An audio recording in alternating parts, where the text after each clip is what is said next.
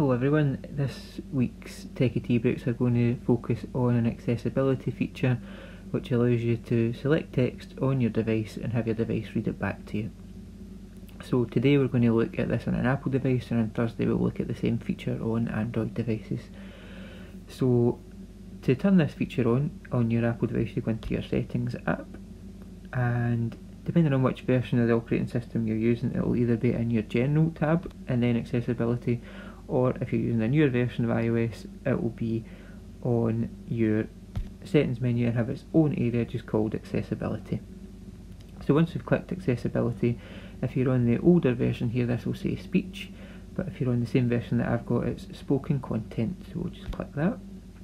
And the first option there is called speak selection, so if we just turn that on, what happens now is whenever you highlight text on any app or any area of your device that allows it to be highlighted, the device will then read that back to you. So you can have your emails read back to you, you could have a note read back to you, you could be in a web browser and have the web page read back to you. And it's really useful if a person has issues around focusing on text, or if the text is too small, or particular fonts that have been used on a website as well, the device will read it back to you.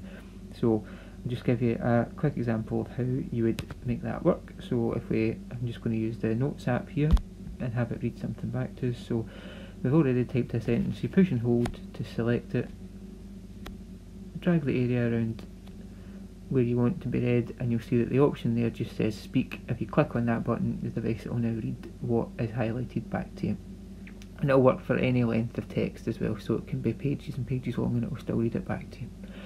So we hope you found that tip useful as always, and if you want to share any feedback or any of your thoughts on it, please feel free to leave a comment below.